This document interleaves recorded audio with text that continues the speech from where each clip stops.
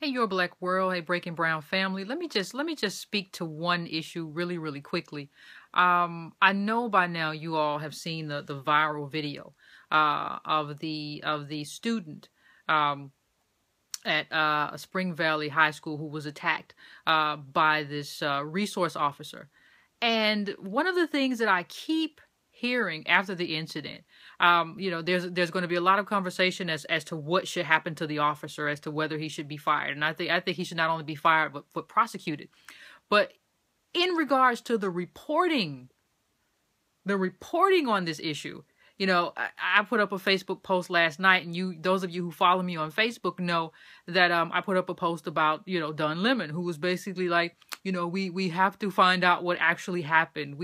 As if the only thing that you could tell me in terms of what could have happened that would have made me think that this officer was justified in taking the action that he took would be if you had showed me that this young lady had a gun and was pointing it at the officer at the time that this happened.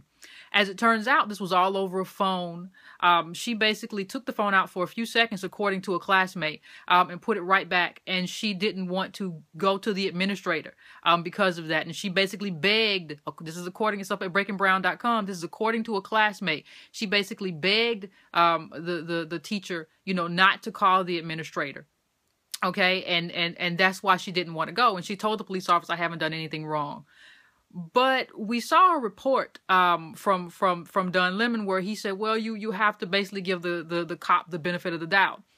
Now, this isn't good reporting because there's something about justifiable force. There's a continuum that police are supposed to use in terms of what force is necessary. And any reporter worth a damn would know that. But, I've seen this thing come across about a petition, that there should be a petition to get rid of Don Lemon. And let me just say this. You don't need a petition to get rid of Don Lemon. The only thing you have to do to get rid of CNN's Don Lemon is basically stop talking to him. That's all you have to do. When he comes to the black community, whether it was Ferguson or Baltimore, and you stop talking to him, if every time Don Lemon puts a microphone in a black person's face and they walk away, it's over for him. He can't do anything. If every time he reaches out to a black person for comment after something happens and the producer calls and says they're from Don Lemon show or Don Lemon segment or inviting them on and we say no, it's over with. Like the CNN isn't going to keep him if he can't effectively do his job. And the way that you ensure that happens is that you just stop talking to him. That's all you have to do. Everybody should get a scoop over Don Lemon. I don't care whether if MSNBC calls you asking you a question and CNN calls you from the Don Lemon show or for a segment for the Don Lemon show, you should opt for MSNBC. Send your statement elsewhere. If you're going to make a statement, if you are the attorney who is working for a family or if you're working for someone who's been brutalized by a police officer, make sure that someone else gets that scoop. Make sure that Don Lemon is not the person who gets that scoop. That's what you have to do. If we do that, if we just shut Don Lemon out, you don't have to worry about Don Lemon anymore because CNN doesn't care about Don Lemon. CNN cares about ratings, and scoops get ratings. Having the first comment gets ratings. Talking to the family. I saw that Don Lemon talked to the family of the girl.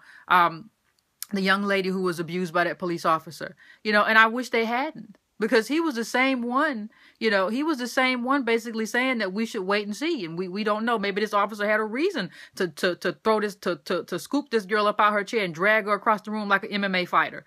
So I want to say you don't need a petition to get rid of Don Lemon. The only thing you need to do to get rid of Don Lemon is make it to where he can't really effectively do his job. At least he can't do it in the black community. Once you do that, his days are numbered.